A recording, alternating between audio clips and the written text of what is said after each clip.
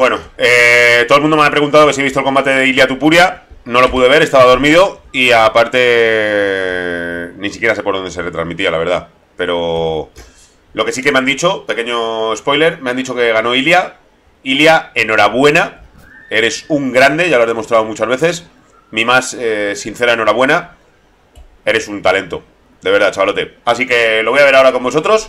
Sé el resultado, por desgracia, porque me lo han chivoteado, me han hecho spoiler, pero no sé cómo fue el combate y me gustaría verlo. Así que, Ilia, enhorabuena, lo primero, Rey. Y vamos a verlo. Bueno, vemos que el Emmett este salió con todo. Va con la guardia bastante baja. Ilia va centradísimo. A ver, me voy a poner abajo a la derecha. Ilia va centradísimo. El tío tiene un nivel de concentración que es un espectáculo, ¿eh? Es un espectáculo, lo digo en serio. Ahora está muy metido en las redes sociales, Ilia. De hecho hice una entrevista con Omar Montes hace poco. Si no la he visto, si no tengo mal entendido, pues no sé dónde ponerme para no molestar. Ilia va con la guardia cerradísima, dando pasitos hacia él, intentando presionar desde el principio, muy bien. Emmett va con la guardia bastante baja, bastante sueltecito, ¿no? Emmett no es para nada malo. Es un fiera, pero Ilia es una bestia. Me jode un poco que el único español que tengamos que nos esté representando realmente no haya nacido en España. Suele pasar, el talento no viene de aquí. Pero bueno, vemos que Ilia no le pierde la cara en ningún momento. Pasito a pasito le va presionando, no le pierde la cara en ningún momento, no pierde la concentración, ni aunque le extraigas una muela durante el combate. Voy a quitar los comentarios de estos tíos, porque si no se me... Ahora sí, voy a quitar los comentarios. Bueno, de momento no es que estén predominando las manos. Ahora sí parece que se van un poco a la guerra, ¿no? Ahora sí que se van a la guerra. Buenos jabs que está soltando el señor Topuria. El señor Topuria.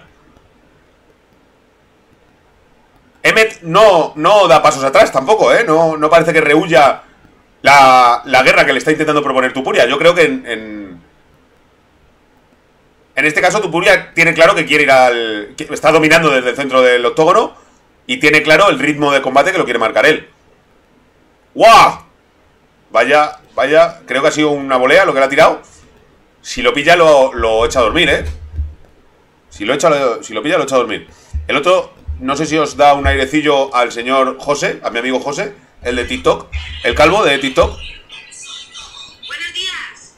El calvo de TikTok, ¿verdad? Se da un aire, meta José. Mogollón, además. Estoy viendo un combate, Paula. Buen derechazo el que le ha tirado el señor. Es igual que José, ¿eh? Yo creo que Ilia tenía claro que en algún momento, aparte de querer llevar el control, muy bien cerradita la guardia, Ilia muy concentrado. Creo que tenía muy claro que lo quería llevar al suelo, ¿no? Lo quería llevar al suelo. Porque Emmett es muy bueno con las piernas y muy bueno con los brazos, pero quizás no es tan bueno en el jiu-jitsu o en el Krav Maga, bueno, digamos en suelo, ¿no? Un takedown habría venido bastante bien. No tengo ni idea de cómo ha sido el combate, ¿eh? No he visto ni un solo segundo de este combate. Lo estoy viendo a tiempo real. Emmett suelta muy buenas manos, ¿eh? Tiene un golpeo muy horizontal y bastante contundente el tío. La verdad, no es un cualquiera, Emmett, ¿eh? El señor Topuria no se ha llevado por delante a un cualquiera. Buenas manos, qué buena combinación. Uf, vaya voleas. Vaya voleas, esas voleas son para echarte a dormir, ¿eh? No son de amigo. Bien, Ilia, no son de amigo. Ilia, como os habéis dado cuenta, en ningún momento le está haciendo un compás, que es clavar el pie en el centro del octógono, digamos, en el centro. Y desde ahí ir pivotando y girando hacia donde vaya él, metiéndole la presión que está sintiendo Emmett, ¿no? No parece que se vea muy incómodo en la situación que está planteando Ilia. No parece que se vea muy incómodo Emmett, pero, bueno, le está contravoleando bastante bien. Buena, esa se la ha comido, ¿eh? Esa se la ha comido. Esos low kick que le están tirando, te duerme la pierna y eso es un machaque constante que en realidad tiene una defensa bastante facilita, ¿no? Levantando la pierna, levantas la pierna y tiene una defensa bastante facilita, pero si te las clavan, estás jodido. Y ahora mismo es justo lo que está haciendo Ilia. Presionar. Enorme, está en una forma física Ilia que es un espectáculo, chaval. Esos low kick duelen y pican. Yo recuerdo, bueno, por cierto, están en Jacksonville, si no recuerdo mal, están en Jacksonville. Eso creo que es el estado de Florida, Jacksonville. Yo creía que era en el estadio en el que yo estuve, porque como ya sabéis, yo estuve en el octógono el día que se hizo la pelea del año, lo que llamaron la pelea del año, que es el señor Purier contra el señor Gate. Pero eso fue en Arizona, en Glendale, Arizona. Yo estuve en ese octógono, yo tengo las guantillas con las que Purier hizo ese combate y el chándal, que me lo regaló. Lo que pasa es que lo subasté en Instagram hace tiempo. El chándal, por lo menos la parte de arriba, creo, la sudadera del chándal. Me encanta la UFC. A mí también. Yo soy más de boxeo clásico, pero me gusta la UFC. Grande, Ilia. Este primer round, claramente es para Ilia, pero no por mucho. O sea, un 10-8. Esto es un 10-8 claro. O sea, perdón, un 10-9 claro. Porque le han entrado más manos a Ilia que al otro. Ha llevado el control del primer round y ha estado presionando todo el rato. Emmett ha soltado un par de manos. Le habrán entrado 2 manos como mucho. Pero yo se lo doy claramente a Ilia. Con lo cual irían 1-0 en cuanto a rounds, en cuanto a saltos. De momento el combate es de Ilia, claramente. Me voy a saltar este entretiempo. Vamos con el segundo round.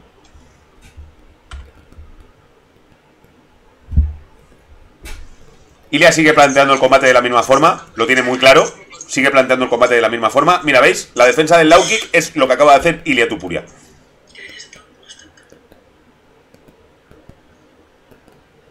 Emmett parece que ahora está un poquito más concentrado, ¿no? Parece como que van a pasar cosas. A mí me da la sensación como de que Emmett sabe que el primer asalto se lo ha llevado el otro. Está bailándole muy bien. Los dos están en una forma física espectacular. Creo que Emmett tiene claro... Mira qué buenas manos. Cómo cambia la guardia. Cómo le ha cambiado la guardia. Uf. Emmett va con todo ahora, ¿eh? Va a llegar a donde quiera. Ilia va a llegar hasta donde quiera. Ese low kick ha sido bastante timidillo. Creo que Ilia debería de presionarle un poquito más para llevárselo al suelo. No sé si en algún momento sucederá. De momento arriba lo está haciendo muy bien. Sigue con la guardia muy cerradita. Buena mano, buen contragolpe el de Ilia. Se acaba de comer ese jab, pero con patatas fritas. Ojo. Los dos siguen con la boca cerrada, es importante. Los dos siguen con la boquita cerrada, mordiendo el protector. Eso quiere decir que los dos están todavía para dar todo el gas que tienen. ¡Oh! ¡Oh! ¡Oh! ¿Te puedes creer que ese crouch le ha partido la mandíbula? Pero que va, tenía la guardia cerradita Ilia y en ningún momento le ha llegado a impactar en la cara. No le ha impactado.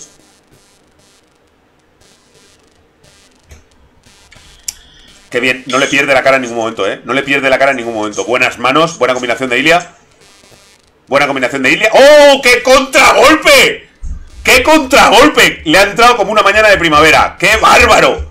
Ahí está tocadito Ilia, ¿eh? Se ha comido un par de manos, pero el contragolpe ha sido bestial. Muy bien los dos ahí a la guerra, sin miedo. ¡Oh! ¡Qué bárbaro! ¡Qué bárbaro! Le ha entrado una manita, ¿eh? Le ha entrado una manita. Creo que Ilia está sangrando por la pifa. A ver. Creo que... ¡Oh! ¡Qué bueno! Creo que Ilia está sangrando. Una mano, la primera mano. Joder, Emmett. Vaya voleas que lanza, colega. Vaya voleas que lanza. Eso sí, si te pilla te hace daño, ¿eh? O sea, eso no es para... No es para marcar el territorio, no es para marcar la distancia. Eso es para llevarte a la UCI directamente. Ilia sigue concentradísimo. Qué bárbaro, qué tío. A ver, yo creo que es que si lo pongo... Es que creo que nos falta un cacho de... ¿No? Nos falta un cacho de pantalla. Vamos a verlo así, porque creo que se estaban saliendo del plano. Emmett sigue bailando, sigue rehusando, sigue rehuyendo del face-off, ¿no? Digamos, de ir a la guerra. Ahora sí que se le ve que está manteniendo la distancia. Muy bien, Emmett, pero está manteniendo la distancia. Ilia sigue presionando, dando pasitos hacia adelante a la mexicana. Las voleas que tira Emmett. Qué bárbaro. Está claro que ese es su golpe estrella, ¿eh? Lo busca todo el rato, le está buscando la distancia para dar un pasito adelante y atacar. Ahí yo creo que le ha dejado una costilla a la virulé, porque le ha entrado, ¿eh? Le ha entrado. Bien, Ilia, bien, Ilia. No es muy normal ver dos derechazos, las cosas como son. Creo que es la primera vez que veo dos derechazos. Qué bueno el giratorio. Bien, bien. ¡Uah! Emmett ya le ha sentido las manos a Ilia. Ya podéis ver cómo ahora sí que está rehuyendo. Le ha sentido esas manoplas que le está metiendo Ilia. ¡Bárbaro, Ilia! ¡Sí, señor! ¡Sí, señor! ¡Fua! ¡Qué bueno! ¡Qué bueno! Vale, vale, vale. Limpio, limpio. ¡Qué grande! ¡Qué grande! Nada, lo tiene claro aquí, lo tiene claro Ilia. Tiene claro cómo plantea el combate, tiene claro hacia dónde le está llevando y tiene claro lo que está haciendo con Emmett. Fíjate cómo le tiene la carita ya, ¿eh?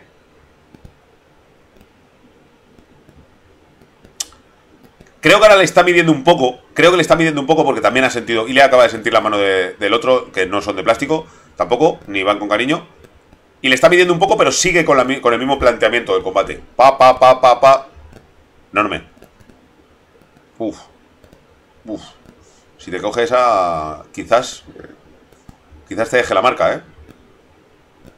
Bueno, esa muy bien defendida por parte de Ilia.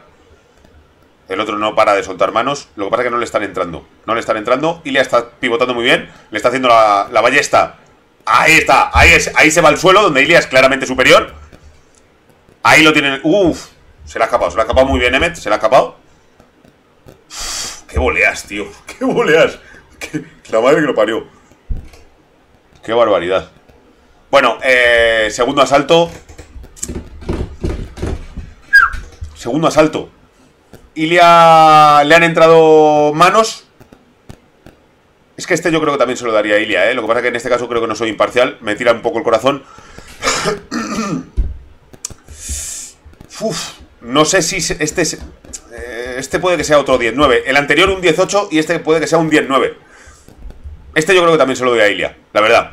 Mira, Ilia está fresquísimo. No está... Bueno, puede que sí que le esté sangrando la nariz y se le han limpiado. Ilia está muy fresco, Ilia está concentradísimo. Creo que este también se le daría a Ilia con un 10-9. Emmett ha soltado muy buenas manos. Alguna le ha entrado, pero en realidad en cuanto a contundencia, fíjate. A ver si ponen la del contragolpe, que ha sido bárbaro. La del contragolpe de Ilia ha sido espectacular. Le ha tirado una volea a este señor y este le ha entrado con dos manos como un cuchillo en la mantequilla. Mira qué combinaciones le está soltando Ilia. Mira qué combinaciones. Bárbaro. Ilia sigue en cuanto... Sigue con la boca cerrada, mordiendo el protector hasta sentado. No sé si sabéis lo que significa. Cuando un boxeador, un peleador, abre la boca y empieza a respirar por la boca, es que ya no está al 100%, digamos, ¿no? A nivel físico. Ilia sigue con la boca cerradita. A Emmett le he visto abrir la boca ya un par de veces. ¡Wow! Emmett se va a la guerra ya. Sabe que lo tiene perdido. Sabe que los dos primeros asaltos los tiene perdidos. No sé si van a 5. No sé si van a 5 o van a 3. La verdad, no sé si van a 3 o van a 5. Sí. Eso es, Jordi. ¡Fua! ¡Fua! No sé si le ha entrado el Crows ese porque han cambiado la cámara muy malamente. Tengo que decir. El que cambia las cámaras, que ahora mismo no me sale. Estamos todos concentrados, dice. El realizador, cuidado, deja un poco que desear, ¿eh? Nos está haciendo unos planos bastante randoms. Los planos no es que sean los mejores que haya visto en mi vida, la verdad.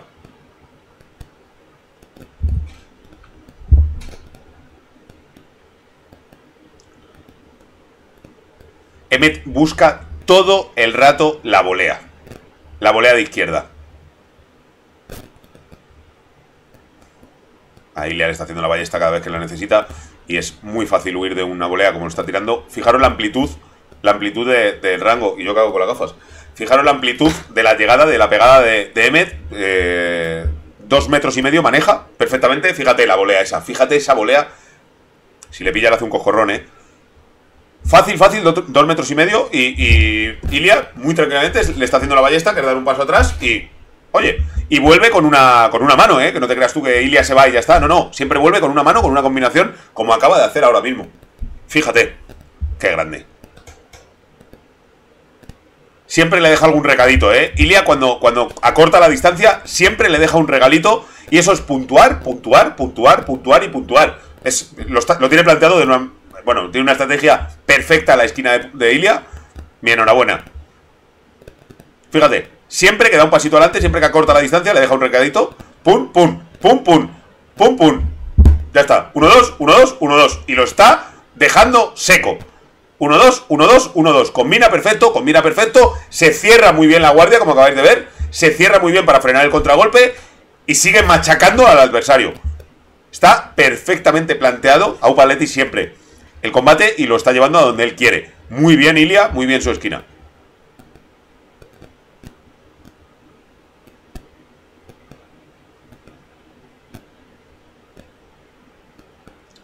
Fíjate, fíjate cómo no baja, ¿eh? No baja el brazo, no baja la guardia en ningún momento. Suelta jab, suelta crouch, vuelve, suelta jab, suelta crouch, vuelve. Maravilloso. Fijaros con la velocidad que recogen los brazos Ilia, ¿eh? Fijaros, fijaros. Bueno. Le ha tirado un golpe al hígado, le ha ido a pinchar el hígado y lo ha frenado con el codo de 10. No, porque Emmett no es de plastilina, ¿eh? Es muy complicado tirar a un tío como Emmett. Me tiene una fortaleza que es un espectáculo. A este tío le tienes que dar con una barra de hierro por la espalda. Pero llevárselo a los puntos es plantear el combate muy bien. Con la forma física que tenía Ilia, es llevártelo a donde tú quieres. Y como he dicho, lo está machacando round a round. Como se tiene que hacer. Ilia está fresquísimo. Ilia está fresquísimo. Es que el chaval está en una forma física que es un espectáculo. Se ha quedado pillado en YouTube. Ah, no, vale. Eso se le ha quedado pillado al que de quien estoy sacando el vídeo, que es un tal King San. Muchísimas gracias, amigo. Seas quien seas. Bien. ¿Veis? Acorta la distancia. 1-2. 1-2. Sube a la guardia. Paso atrás y vuelve. Y una, y otra. ¿Veis? A corta distancia, 1-2. Le está haciendo gestos de vamos a la guerra, chavalote. Fíjate, él que tiene dos asaltos ahora mismo en su haber, no rehuye en ningún momento en bajarse a la guerra, Se va al barro de venga, vamos a echarnos fango en los ojos. Claro que sí. Qué bien se mueve Ilia. Qué bien se mueve, macho. A José de TikTok le tiene un poquito ya jodidita la cara, Ya le tiene tocadito. Le tiene tocadito. Yo creo que van a la distancia de 5, ¿no? El ojo a la virulé, sí. Creo que van a la distancia de 5 porque no parece que se haya acabado el combate. Creo que van a 5. Sí, sin duda van a 5. Van a 5. Pues sigamos disfrutando de este combate.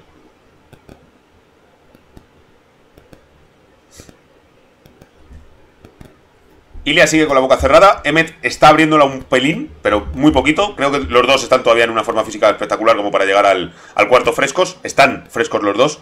Uno más tocadito que el otro. Esa mano sí que la ha entrado a Ilia. Esa mano sí que la ha entrado. Eso es muy bueno. Cuando te entra una mano y notas la mano del otro, pero en ningún momento pierdes la concentración y eso no hace que tomes ninguna decisión que cambie tu estrategia inicial, es maravilloso. Y como podéis ver, Ilia ha notado la manita de Emmett, que no es de Plastidecor, pero no ha cambiado absolutamente nada. Él sigue pasito adelante, manteniendo la distancia y presionando al rival.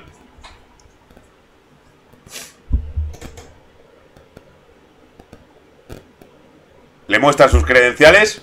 ¡Ja! ¡Qué grande! Dando espectáculo también, ¿no? No solo hostias, sino dando espectáculo.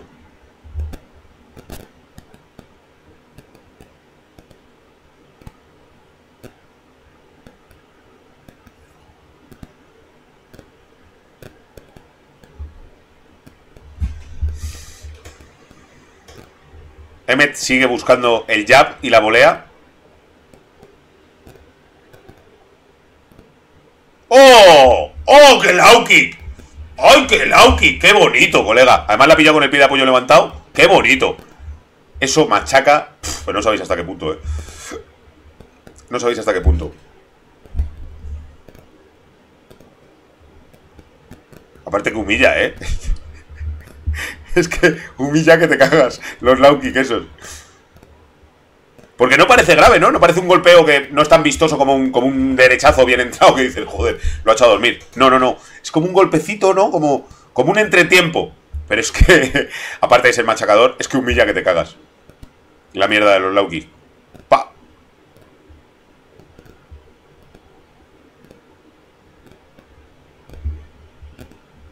¡Pa! Siempre. Recadito. Así le tiene la cara, que parece que la... Avispas. Parece que ha metido la cabeza en un avispero. José de TikTok.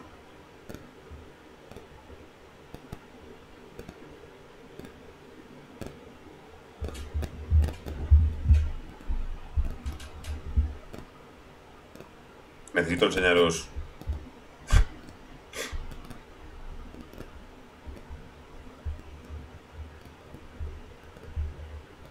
Este es José, para el que no le conozca, este es José, el de TikTok. Para el que no le conozca, es igualito que Emmett. Es igualito, tío.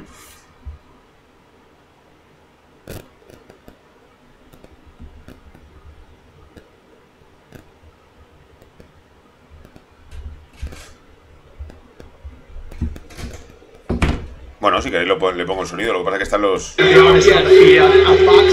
Masterclass. This is what you do. You keep the jab going, and anytime the big puncher comes, you take a back step and you counter, and then you get back on the jab and you move your feet. I mean, Topuria is putting a masterclass of boxing 101. Le está diciendo lo mismo que he dicho yo. Que Ilia le está dando un pasito hacia adelante y que le está dando una masterclass de boxeo. Básicamente. Sí, pero es que no quiero que me condicionen los comentarios. ¡Oh!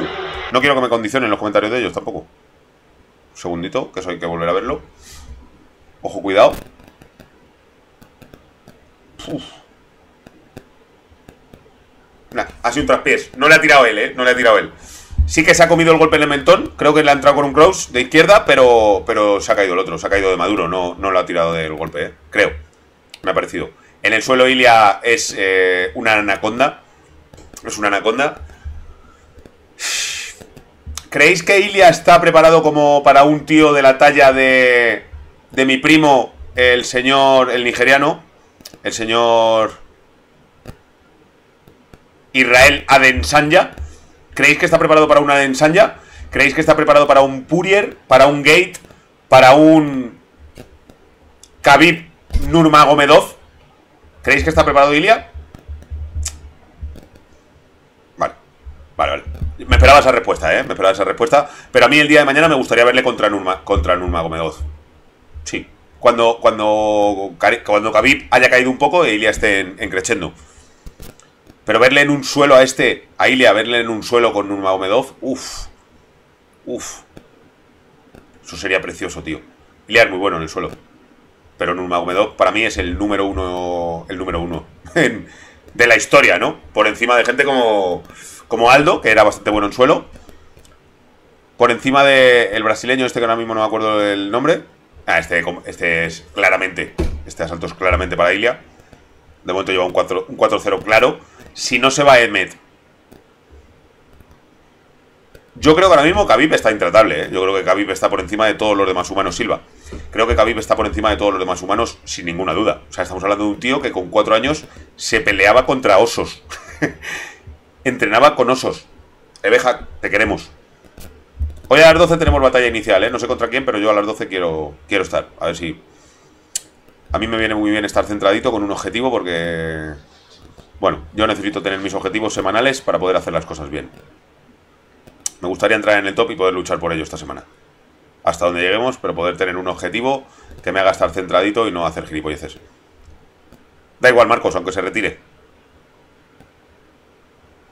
Más que nada porque te estoy hablando de la historia. Y para mí, en la historia nunca ha habido nadie mejor que Khabib Nurmagomedov.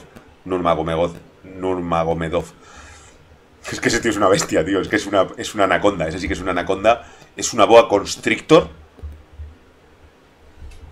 Yo he disfrutado muchísimo de los combates de Khabib.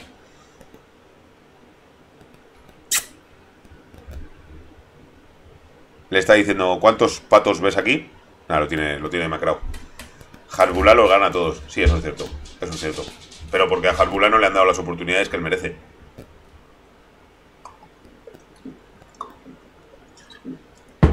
Ha estado a esto del cao técnico, Ha estado a esto del cao técnico porque tiene el ojo muy cerrado. De hecho, creo que deberían de haber parado el combate aquí.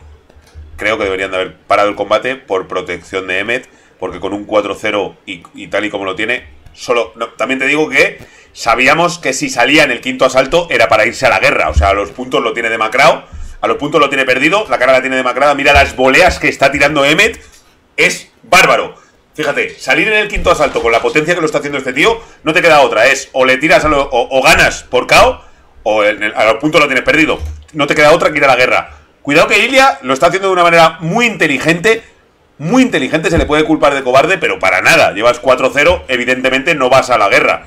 Pero Ilia, no te creas que está rehusando ni está dando pasos atrás. Simplemente está jugando la distancia muy bien. Está midiendo la distancia muy bien, contando con que la envergadura del brazo de Emmett Son 2,5 metros. Es una barbaridad. Sigue muy concentrado, sigue con la guardia arriba, muy cerradita. El planteamiento de combate es bestial. Ilia no tiene por qué ir a la guerra ahora mismo. No tiene por qué jugársela. Son 4 minutos que les quedan de simplemente rutinarios. Si acaba el combate lo tiene ganado. Él lo sabe, su esquina también. Y le habrán dicho, baila. Ilia, baila como tú sabes. Pero aún así, estoy seguro de que en algún momento va a haber intercambio de golpes. Fíjate, ya te lo digo. Ya se han dado un par de recaditos ahí, ¿eh? Ya se han dado cariñín. Madre mía, qué malo es el realizador, la virgen. ¿Esos planos a la nada qué son? ¿Esos planos a la nada? ¿A la lontananza? ¿Qué es eso? Esos planos bueno, Monster, claro. Sí, esos planos valen 10 millones.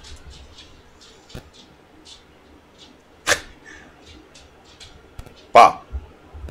José de Tito, que ahora mismo está soltando todo lo que le queda, ¿no? Las últimas balas que le queden. Ahí le está intratable. Está bailando, está ganando segundos, está respirando. Está dejando que el tiempo pase, pero sin dejarle al otro que olvide cómo son sus manos de vez en cuando. Pero ya no está tan presionador. Ya no está presionando tanto como al principio. Habéis visto como en los otros asaltos él era quien llevaba la iniciativa. Él era el que llevaba el pie delante. El que estaba marcando el compás era él. Lo lleva al suelo para ganar tiempo, porque en el suelo es infinitamente superior Ilia. Lo lleva al suelo para ganar tiempo. Ilia se siente cómodo en el suelo, el otro no. Y así lo que haces es que deje de soltar manos. Porque cualquier volea de esas que lanza Emmett te manda a dormir y joder, pues te tiras abajo un combate que tenías ganado, ¿no? 2 minutitos de rutina. Vamos, Ilia. Vamos, Ilia. Sigues agotando al adversario, pero sobre todo no lo dejas que esté dándote golpes en la situación más cómoda, ¿no? Le llevas a un punto vulnerable en el que está ahora mismo. Está detrás de él. Ahora mismo le podría haber hecho un mataleón, pero creo que Ilia lo que está haciendo es contemporizar un poco el tiempo y el descanso. Lo tiene donde quiere. Le podría haber hecho un mataleón. De hecho, está todavía en la posición para hacer un mataleón. Incluso podría cambiar a una llave de brazo ahora mismo, según le tiene. Incluso, si fuera lo suficientemente plástico, este quinto asalto ha sido un espectáculo. Grande, Ilia. Grande. De 10. De 10 el planteamiento. De 10 la estrategia. De 10 el rendimiento de ambos peleadores. Enhorabuena a los dos. De 10 absolutamente todo. Un gran combate. Mi más sincera enhorabuena, Ilia. Bravo, bravo. Bravo. Y como siempre digo, no estáis solos. Y si me dejáis, será un placer seguir acompañándoos en este viaje. Y recordad que si no sois parte de la solución, seréis el árbitro que no para el combate de Emmett. Un abrazo muy fuerte a todos y hasta otra.